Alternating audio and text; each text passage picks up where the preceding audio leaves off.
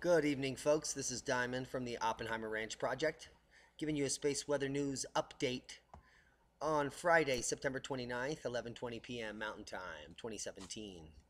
You're looking at Comet C 2017 K2 PANSTARRS, which just lit up and is the talk of the town.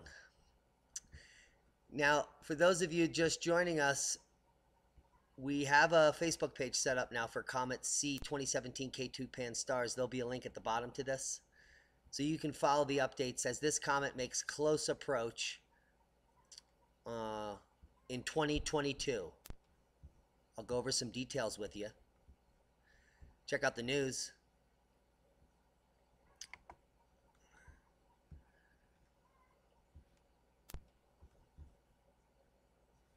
If we come up here, it's a pretty good description. Thursday, September 28th, yesterday, 2017, a brand new comet has been spotted by the Hubble Space Telescope. And remarkably, even though it is still far enough away from the sun that its water ice would be as hard as rock, it's already showing signs of activity.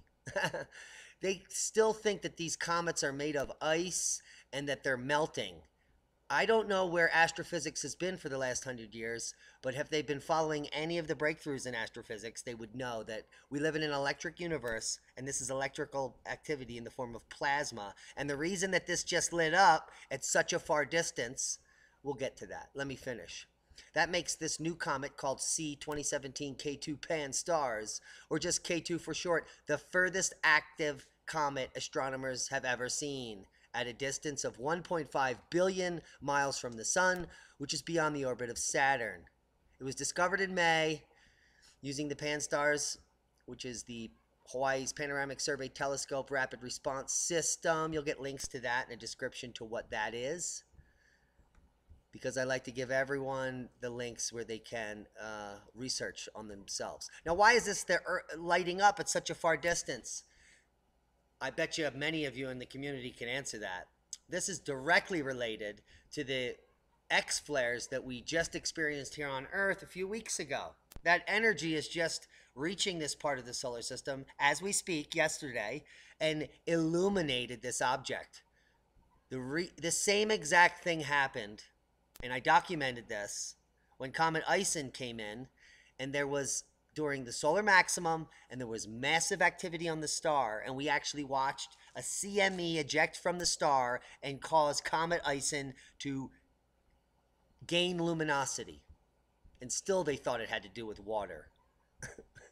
It's hilarious. This is plasma discharge coming from an object with a different charge than our solar system as it races in, and it's creating this plasma effect. And it lit up to the astonishment of astrophysicists, because we just experienced some of the strongest X flares in over a decade that shot energy into our solar system and illuminated this object. And I haven't heard one single person say that. That is a sad state of astrophysics, ladies and gentlemen. I already documented almost 5 years ago, or longer, Comet Ison having the same effect with space weather. So this object is illuminated because of the X flares that just came off the sun a few weeks ago, and we'll be watching it.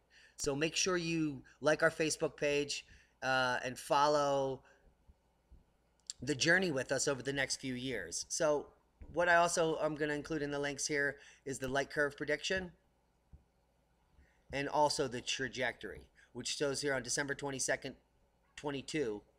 That'll probably be another doomsday. The object passing between Jupiter and Mars in our solar system. Or no, it looks actually Jupiter and Saturn.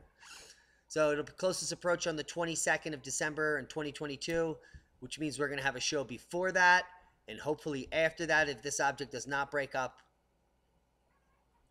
when it hits this perihelion here. So we have breaking news in space weather and comet news. Comet C 2017 K2 PANSTARRS, K2 for short, is on its way towards Earth, towards our sun, and it'll be here in about 5 years. Guys, thanks for watching.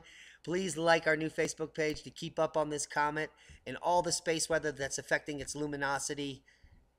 Don't let them confuse you. This is because of the X flares that came off the sun, and we'll prove it moving forward in the next few years and watching our sun and the effect it has on this comet. Thanks for watching. Be safe.